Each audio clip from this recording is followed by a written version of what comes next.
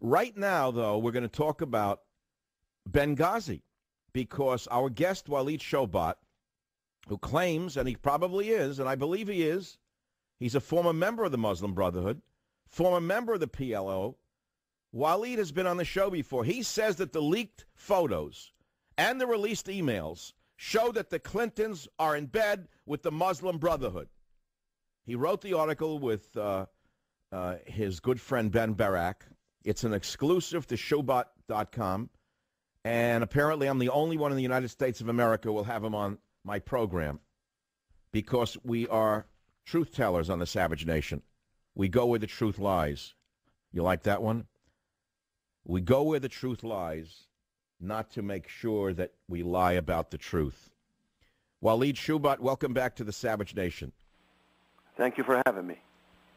Walid, this is a big story. You claim that the Benghazi email chain, which I saw, we all saw this last week, we were shocked to see from Ben Rhodes that it was as clear as a bell that they were lying about Benghazi. But on the list of those who received it was a man named Mehdi al-Hassani. You claim he's a member of the Brotherhood, correct? Absolutely, yes, correct. And what role does he play in the Obama administration? Well, let's take the case. There's not only him, not only Mehdi al-Hassani. There was 5 Muslims, in fact, recipient. I've only investigated 1. You have Sharon Ahmed, who also known as Sharon Erdkamp Ahmed. You have Salman Ahmed. You have Aisha Saber, who's Susan Rice's subordinate and the U.S. representative to the United Nations. Then you have Mehdi Kan'an al-Hassani, who's the man we're speaking about.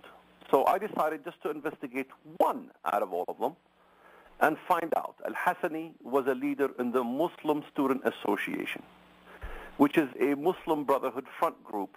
Al-Hassani's affiliation with Islamist groups, the proof is found in the documents published by the Islamic Institute of Boston.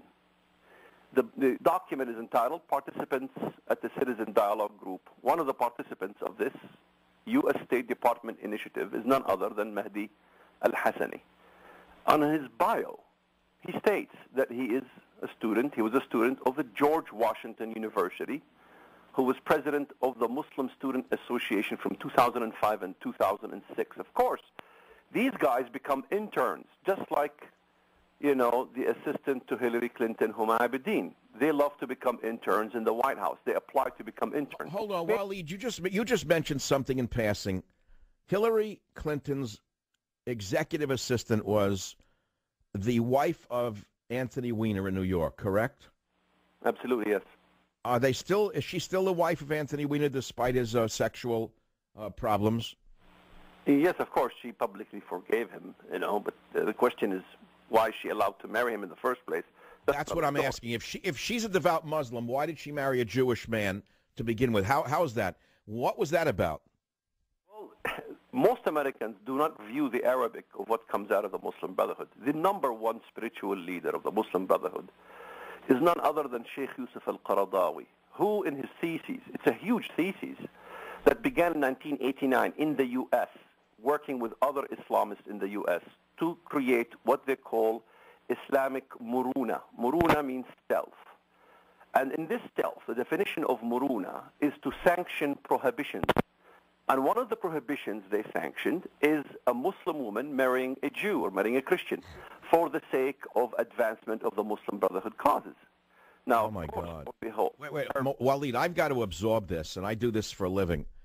You are alleging on this national show, The Savage Nation, that Hillary Clinton's assistant, I forget her name. Honestly, I forget her name. I don't carry it around. Yeah. Is actually a double agent? Well, she has to be, because not only she was involved in the Muslim minority affairs with her father and her mother, she was basically doing the newsletter for them in the magazine and so on and so forth, but her brother also was involved and also sits as an employee working with none as other than the spiritual head of the Muslim Brotherhood, Sheikh Yusuf al-Qaradawi. We established this from court documents from Great Britain, in which he sits in the major university, the Oxford. Hillary's assistant, Abedin, her father, was he a bigwig in the Muslim Brotherhood? not such a bigwig only. He was one of 25 who constructed the entire manual that was issued by the Kingdom of Saudi Arabia, the Wahhabists, in how to infiltrate and why we must destroy the non-Muslim countries, especially in the U.S. And speaking about the U.S., they had a special injunction there that the U.S. is basically occupied by Jewish Zionists and how to destroy the Zionists. They're their biggest problem. And this is all established, I showed even from the manual themselves. It was even approved by the King of Saudi Arabia at that time. And he was. So wait. I got to let my audience follow you, Walid. I can follow you because I've had you on before and I've read your website, Shoebat.com. You are saying, amongst other things, that the leaked email about Benghazi is a smoking gun email because on the chain of those who received it is a member of the Muslim Brotherhood who works for whom? Who does Mehdi al-Hassani work for? Well, it is, what we do know, he was the president of the Muslim Student Association. Who he works for, we do not know. There's still mysteries involved in this man. But why would Ben Rhodes, high up inside the Obama administration, special assistant to the Office of the Chief of Staff, National Security Council staff, why would he include this unknown man, Mehdi al-Hassani, in a very sensitive email? What do you think that's about? Well, he works for the president. He's a consultant for the president. And so he, legally receives this email. But the common theme between the Muslim Brotherhood and the Obama administration is to basically begin to undermine the First Amendment and to focus on the issue of blaspheming Islam by using the film and saying that all these problems that we have, even in Benghazi, even in Egypt, is really regarding the film, and that we need to basically establish and tighten the rules of basically insulting Islam. That's the whole thing. I mean, the theme of Obama, what he's doing, even going to Egypt from, his own history, going there and allowing the Muslim Brotherhood to be, observant of his speech, giving the green light for the Muslim Brotherhood in Egypt, caused the victory of the Muslim Brotherhood in Egypt. It was none other than Barack Obama who wrote his speech. It was a Muslim, Rashad al-Hussein. Rashad al-Hussein is known with checkered past as well, being, affiliate with Muslim Brotherhood operatives and being sympathetic to terrorists. Walid, can you explain this to me and my audience, Walid? Shortly after the Muslim Brotherhood was overthrown by the Egyptian military, the Obama administration took the side of the Muslim Brotherhood, and none other than the turncoat lunatic John McCain went to Egypt and lectured the Egyptian people that they should restore the Muslim Brotherhood. Can you explain what John McCain's role is in all of this? That's very difficult to explain because John McCain is a Republican. He's supposed to be conservative. That I do not know. It's very difficult. Your guess is be as good as mine. My guess is that he's brain damaged, and that he doesn't even know what he's talking about. And somebody told him, "Oh, John, go over there, Senator, and tell them to respect democracy. That they elected the head of the Muslim Brotherhood, and that's what's important is the election, not the results of the election, but what's important is the election."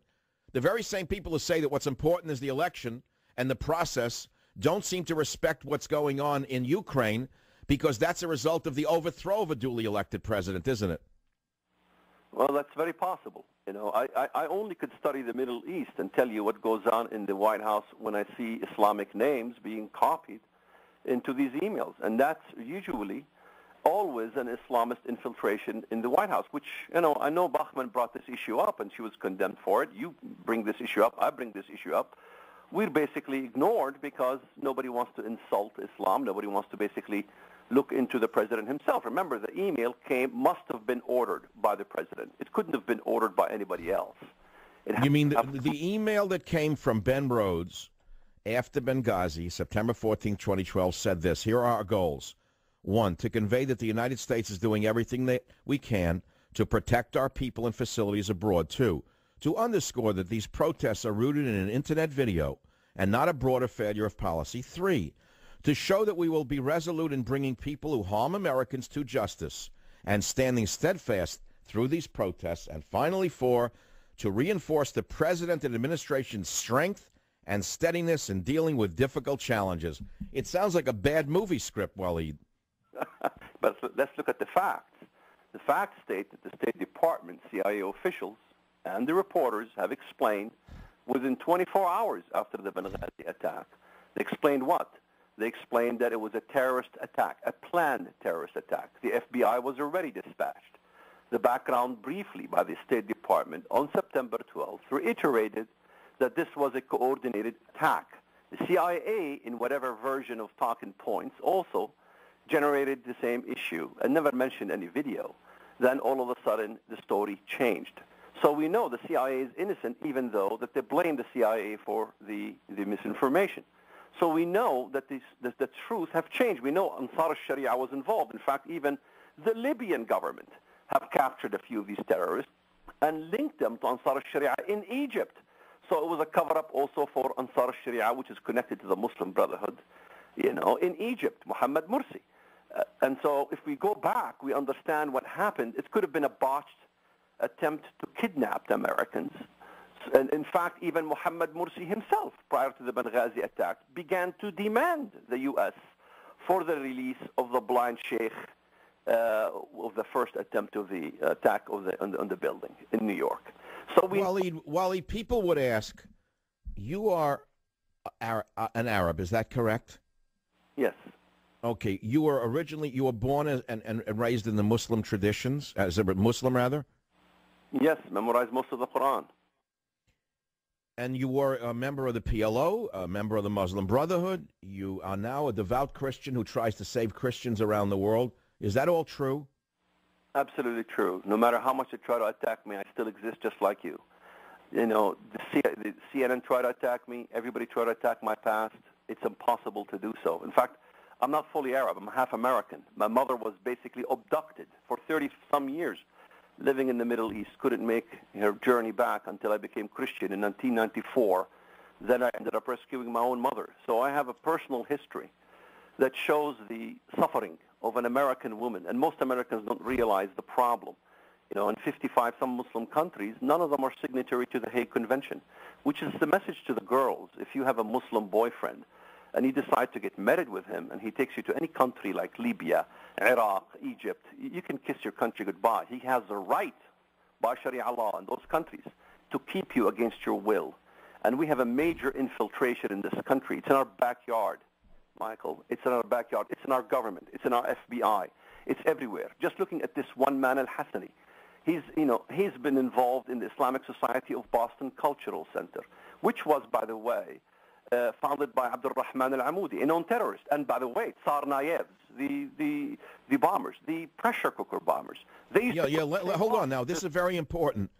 You are telling us in your article that the Fort Hood jihadist, Major Nidal Hassan, you are telling us that the Sarnoff brothers, you are telling us that these terrorist events in this country, on our soil, that have occurred under the watch of this president, you're telling us that they're related to the Islamic centers?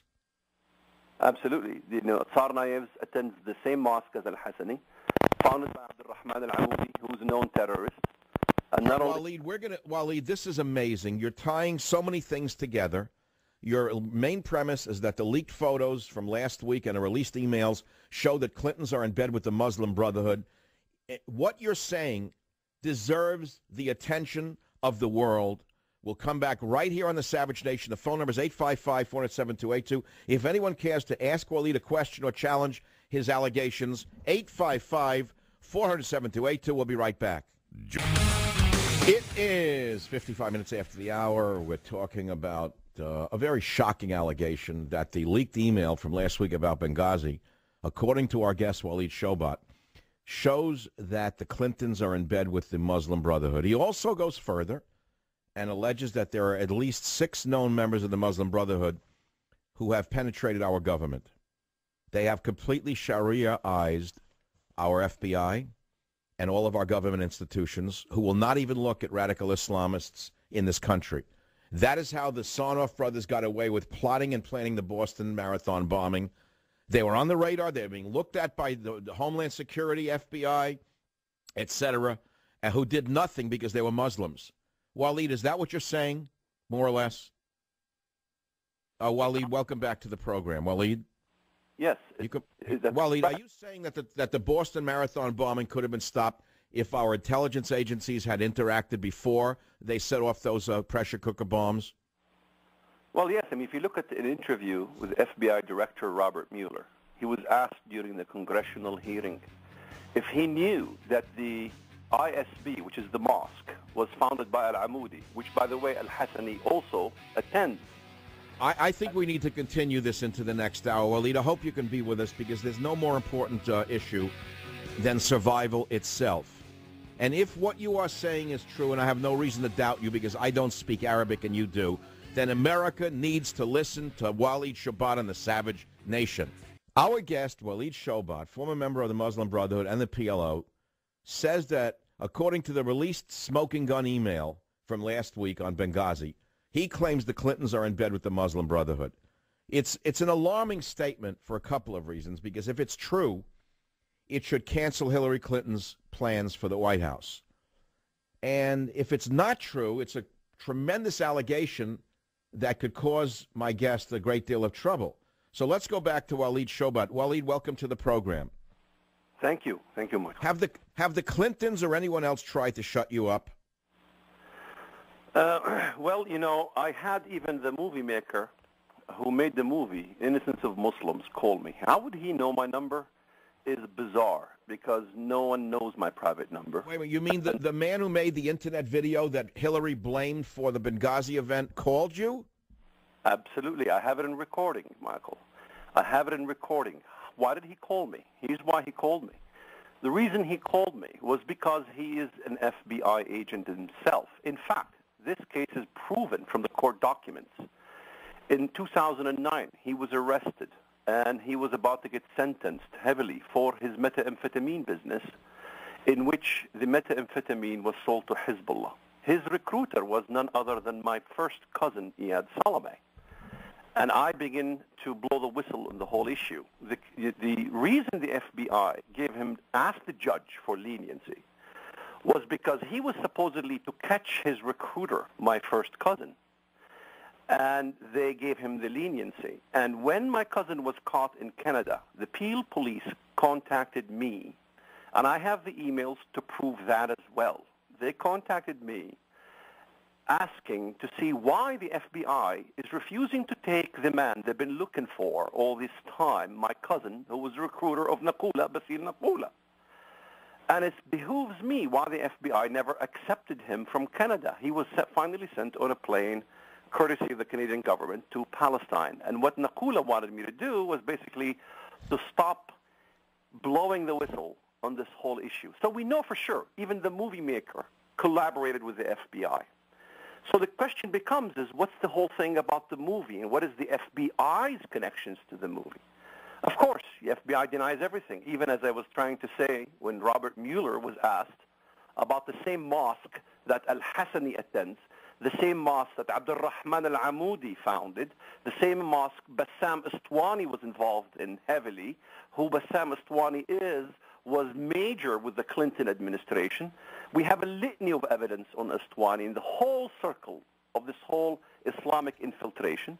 Okay, so your main allegation continues to march along, which is that the radical Islamists have penetrated this administration, but it goes back even further. I want to read a paragraph from Shoebat.com. You write this: if you've ever found yourself scratching your head at the disinterest of Republicans when it comes to the Muslim Brotherhood, consider that Istwani also met with the most powerful member of the House of Representatives at the time, Speaker Dennis Hastert. You then go on and say Hastert's successor, John Boehner, has shown a propensity for either ignoring or helping the Brotherhood. He defended Abedin in the face of overwhelming evidence that she's connected to the Muslim Brotherhood. Senator Marco Rubio and Rep. Mike Rogers did as well. Boehner has avoided appointing a select committee to look into Benghazi. That's changed, hasn't it?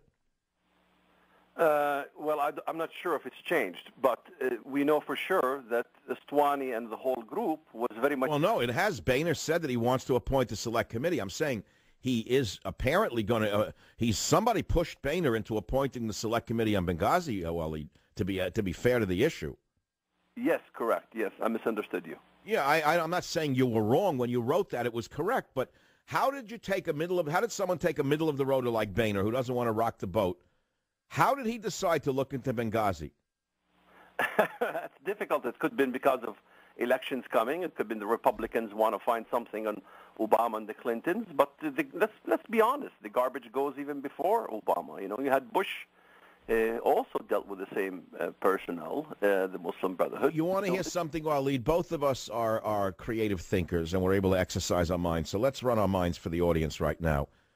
My fear rather, the Democrats, because I read today that Pelosi has decided to cooperate with the Benghazi committee. She wants Democrats on the committee. Suddenly she's not going to boycott it. That's because they've decided they're going to undermine the entire Benghazi hearing. They're going to get through discovery every email that would be exposed so they know what's coming in advance. You want to hear my bet? I'll bet that because they have better lawyers and they're more vicious, they will turn the Benghazi hearings on the Republicans. Do you think that's a possibility, Walid? Yes, it is a possibility, of course. They have much better lawyers. They have the media. They have CNN. They have BBC. They have everything on their hand. And, of course, they also, tout Obama as the best thing since sliced bread. You know, it's no secret that the media has always collaborated with the current administration, and that's going to be the status quo. It's going to be... Why is the media so blind to the radical Islamists amongst us? Well, the answer is very simple. It's because the liberal agenda has a lot in common with the Islamist agenda, and that is to thwart and to basically undermine the Judeo-Christian heritage, and the only way to do that is by undermining the First Amendment. This is the whole thing behind the movie, is the First Amendment. You cannot say anything against Islam, Muslims, and so on and so forth, which is exactly what we're doing. It's to silence the American people, silence them, put them in a corner, and accept the status quo. And they find, you look at the environmentalists. I mean, the Islamists agree with environmentalists. The Big Bang Theory, Islam teaches Big Bang Theory. Islam doesn't believe that life begins at the moment of conception, unlike us. Islam believes in social activity. In fact, Islam has al-ishtirakiyya al-islamiyya, which means Islamic socialism. So socialism and the liberal movement and the Islamists have a lot in common. This is why you see them swearing on the Quran. This is why you see Keith Ellison with a liberal agenda. And you show me one Islamist in this country who's not for the liberal agenda. So, and the Islamists use these, idiots, basically because the Muslim Brotherhood agenda itself states. So the Islamists use the useful idiots called Democrat socialists for their own end. And you're arguing that the Democrat Quislings and the Republican rhinos are selling us all out to Islamic Sharia jihad. Is that what you're saying? Basically, yes. I mean, it's exactly what we see. The facts prove it.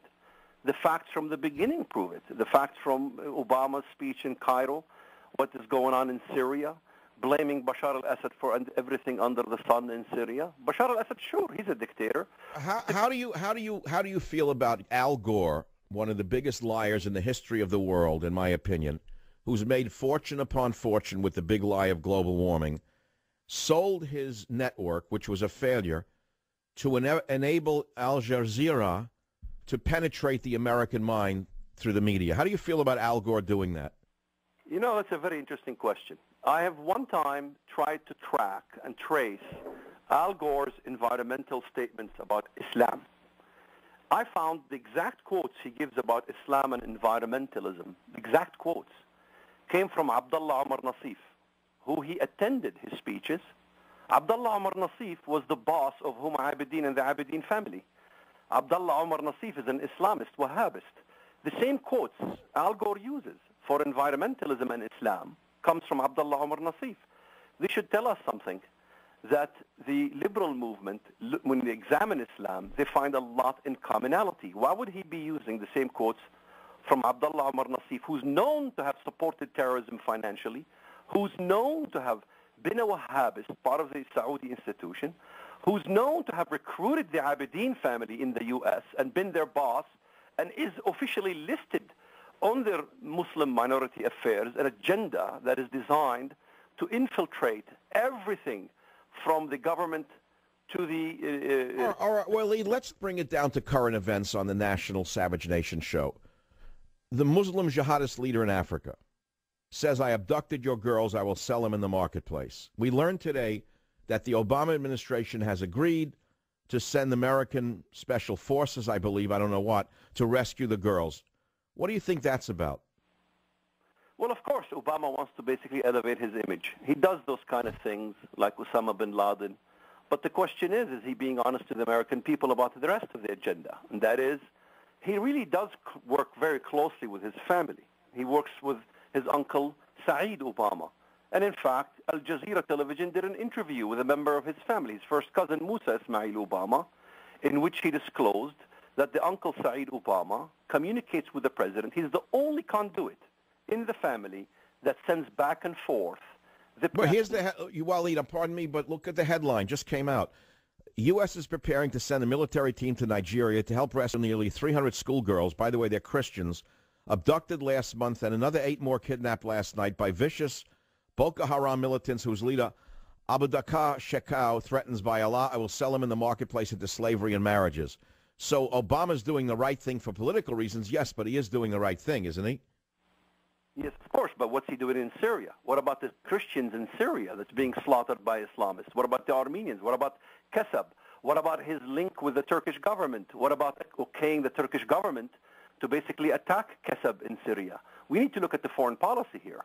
What is going on in Syria is tantamount to really deception and betrayal of the Christians of the whole Middle East. Their numbers are dwindling every day. Why are we supporting Islamist movements? Why? Well, I don't know. John McCain wants to send the Islamists in Syria weapons. Everywhere you turn, John McCain wants to support Islamists. You know, one last note, Walid, when Gaddafi in Libya was captured, before he was executed, he warned America and the West. He said, if you get rid of me, my nation of Libya will descend into chaos. It will become a state like Somalia, run by warlords. You'll wish that you didn't kill me. Then Hillary goes and says, we came, we saw, he died, and chuckles over it with the 4 horsewomen of the apocalypse. Why was Hillary Clinton so anxious to kill, or whoever it was, to get rid of Gaddafi? Why was he not given a trial? Well, getting rid of Gaddafi is the same thing of getting rid of Hosni Mubarak, is the same thing of getting rid of Saddam Hussein, is the same thing of getting rid of Bashar al-Assad. And that is to pit Shia against Sunni and to cause basically civil war in all these regions. That's exactly what we see. We see the same situation in Iraq. We see the same situation in Libya. We see the same situation, much worse, in Syria. We see the situation in Egypt. But in fact, the Egyptian people said enough is enough, thwarted the Muslim Brotherhood out. They're in Turkey. Of course, we support Turkey. And Turkey has its incursions into Syria.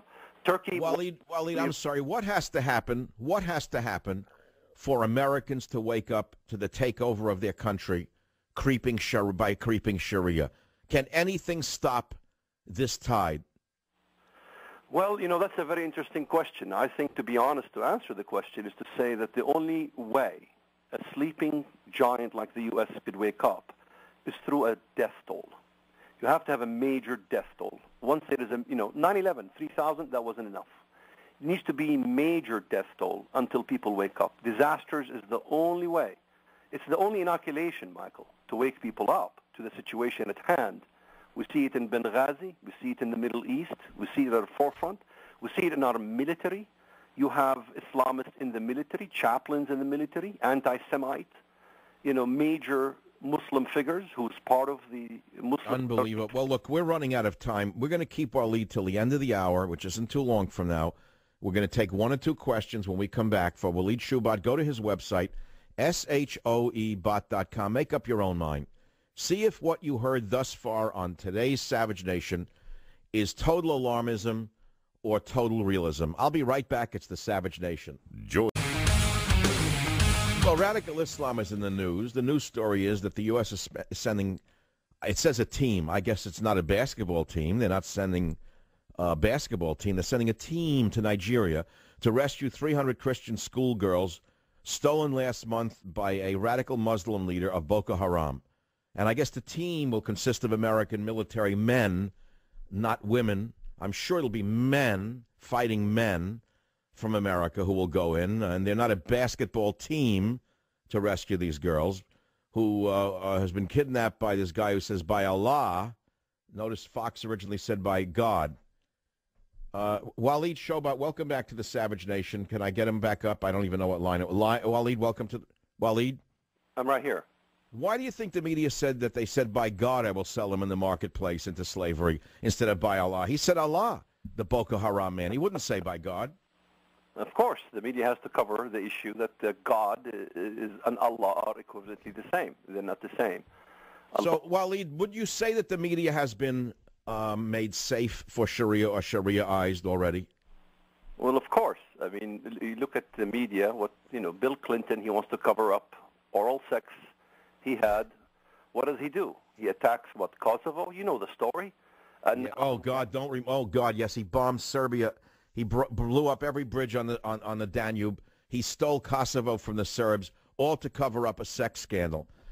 Walid, before we go, your website is shoebat.com. Please speak to the audience in Arabic. We love to hear you in your native tongue. السلام عليكم ورحمة الله وبركاته. أنا أتكلم اللغة العربية الفصيحة وأقول لكم أنا باراك أوباما ليس كما هو يدعي. باراك أوباما وعائلته كلهم من الإسلاميين. Good God. Even I understood a few of those words. It's like listening to someone speak German and nodding along even though you don't know the language the way Obama did last week, making believe he understood Merkel. Walid Shoebat, keep up the good work and God bless you and thank you very much for being with us.